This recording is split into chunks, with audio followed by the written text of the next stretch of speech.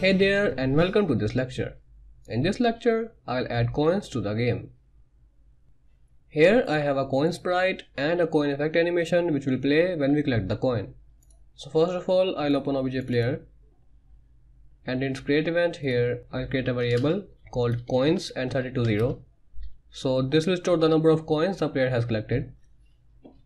Here I'll add a group called items and create an object here called obj coin, and I'll assign this sprite here.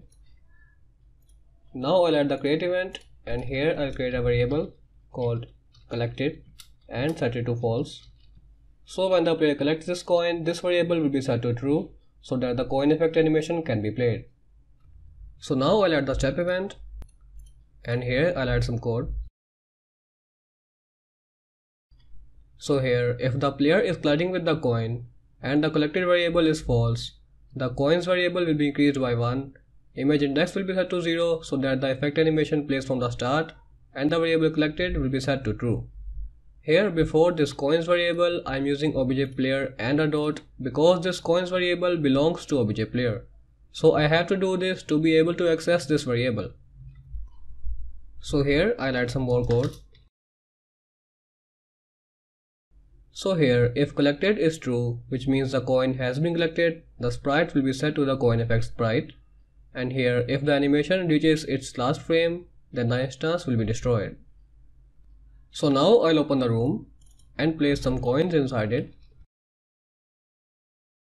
And now I'll run the game.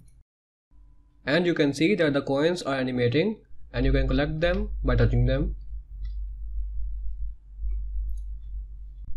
Now I'll make the GUI for the coins. So first of all, I'll make a font here and call it FT-GUI. This font will be used for the GUI. So here I'll select the font I want and then close this. So now I'll open obj player and open its draw GUI event, and here I'll add. So this will change the font to FT-GUI. Now I'll add.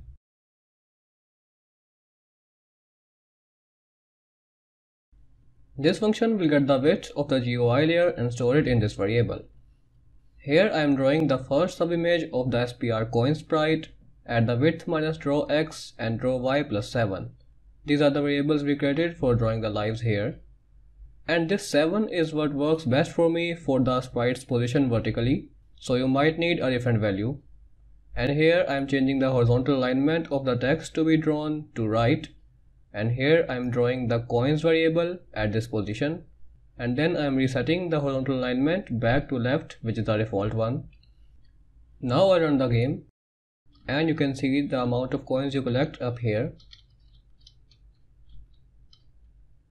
Now if you want the text to have a golden color like the coin, you need to create your own color.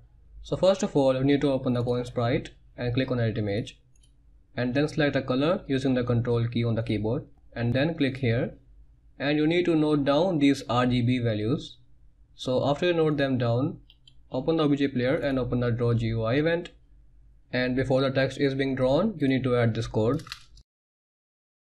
So here I am getting a color using the RGB values I took from the sprite, and then I am using draw set color to use this color for the text, and at the end I add.